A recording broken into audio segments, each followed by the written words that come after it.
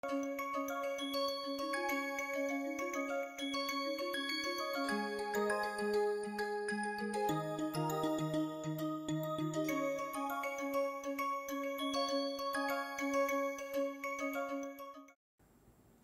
arises how we decide and how we use HR analytics for the strategic and operational benefit of the organization. Again, we go back to the paper by Rasmussen and Ulrich. In that paper they give a simple schema, 3-step process which can help us to use analytics in more effective way. What they suggest is, first identify the context, what is my industry context and what is my general marketing context, how is my industrial environment, how is my general environment. Looking at that context, what is the setting in which we are working that results into our insight about the real challenges in our performance, in the organizational performance. Arising from the context comes understanding about the stakeholders.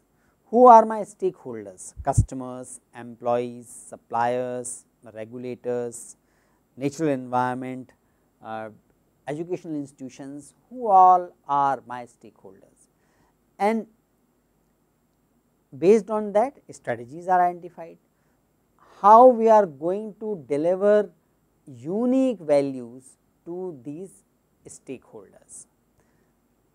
Once we know the answer of these 3 questions, then the next set of questions are related to HR analytics, because they indicate what choices do we need to make, or what can we discover and test, and what data can we collect and analyze, because different stakeholders can be managed, or for different stakeholders different types of data will be relevant.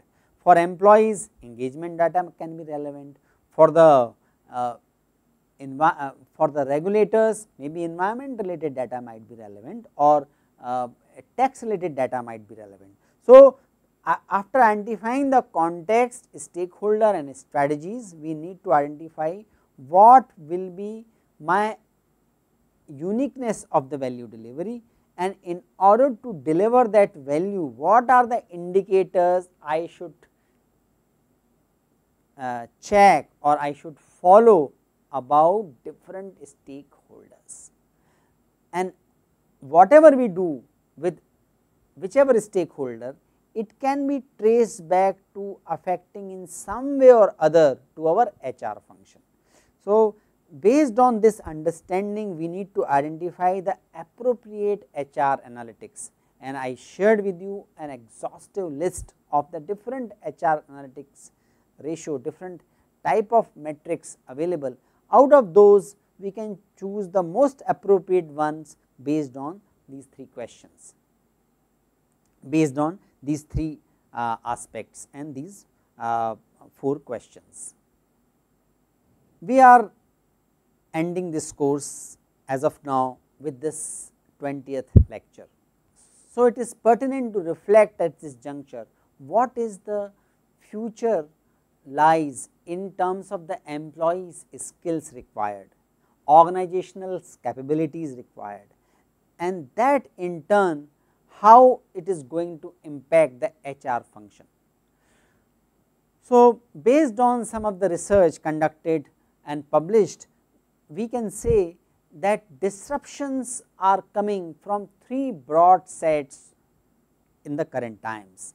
First is COVID, second is related to e-commerce and digital transaction, and third is about automation and artificial intelligence. COVID has brought major disruption. It accelerated the shift to remote work and virtual meetings. Even after pandemic, people would like to continue with large number of or much higher proportion of the virtual meetings, or they will prefer remote working at least few days in a week. So, that is a major trend we are going to see in the future. Second big group of trend is related to e-commerce and other digital transactions. E-commerce, we all have seen, has increased multifold, its presence has increased multifold after and during COVID. That has made people familiar to, and that has made people sometime habitual to e-commerce and digital transactions. So, these trends continue to increase, and that these are going to continue redefining how we do things, how we purchase things, how we consume things. Third major trend is caused due to technological factors related to automation and AI. So, companies are using technology to adapt new realities and planning to implement more technologies in future.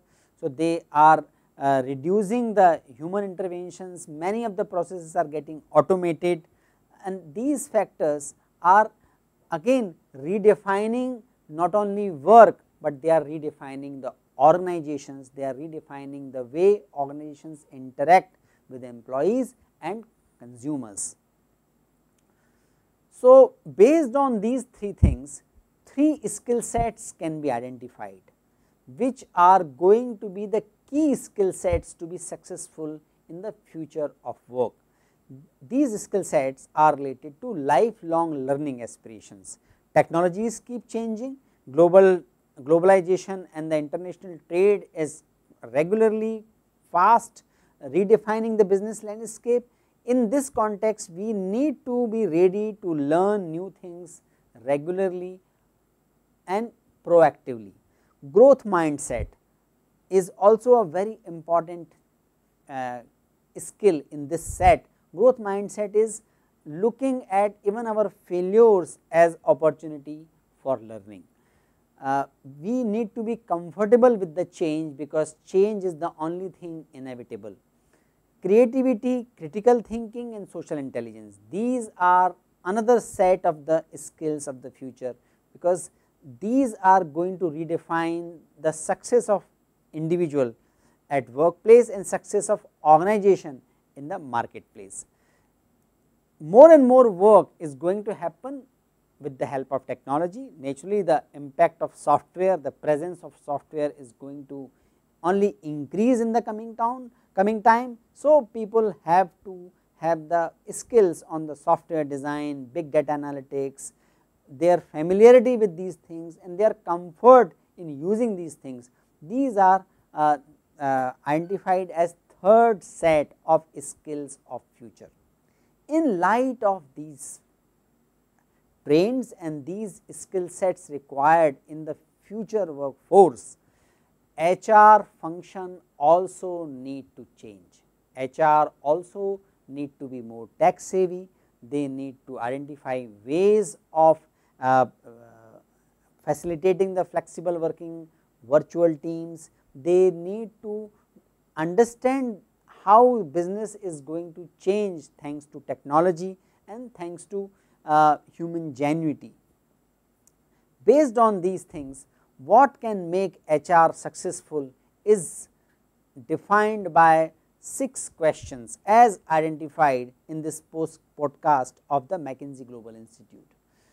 First question is, how can you reconfigure the workforce and workplace to increase agility, raise productivity and empower workers while maintaining the culture?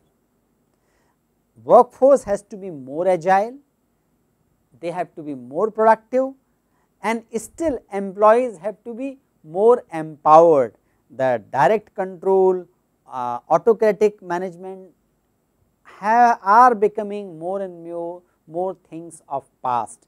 How to maintain the balance in these two things?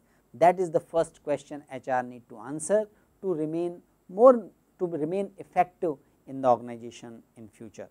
Second question is, are you positioned to leverage technologies and take advantage of long term trends accelerated by them? Are we just followers or chaser? Are we just chasing the technology, or we are proactively using the technology for the benefit of business, for the benefit of customers and for the benefit of employees. This proactive use of technology and if required proactive development of technology, choosing the appropriate technology, these are the second set, this is the second set of question. Answer to this question will define the success of the HR in future. Third question is, what are we doing to close the skill gaps? We discussed just now that major learning is required, fast learning is required for the individuals as well as for the organizations. HR has to constantly observe how they can close their skill gaps. Are you clearly and transparently communicating your plans and supporting workers in making transitions? In the major changes happening all around, people want to make sense of their place in work and in organization. Also they want to sense their place in the larger knowledge economy, in larger industry. In that context, HR has to regularly, continuously communicate about the organization, about the expectation of the employees, and that is a very important factor, and that is going to define the effectiveness of HR in future. Third is, are you supporting their lifelong learning? Are you is HR able to help employees to enhance their competence regularly and build their competence not only for the job in hand, but for the future jobs as well. And if they are able to do it continuously and regularly, that is the fifth question about HR and its success factor in future. Last, what this podcast suggests is, are you leveraging ecosystem partners to increase the effectiveness of these efforts? We need not to look at the suppliers or the customers as the competitors of the organization. They need to be partnered with the organization. Organizations do not exist in isolation. They are always there as part of a social system, of an economic system, of an industrial system. How they can meaningfully and productively build relationship with other stakeholders, with other organizations, even with their competitors, is going to define the success of organization in future, and success of HR in future will be defined by its ability to help organization to build this ecosystem, to build these productive, long lasting association with different stakeholders, including the competitors, to be successful in the market, to deliver value to the customers as well as to the social and natural environment.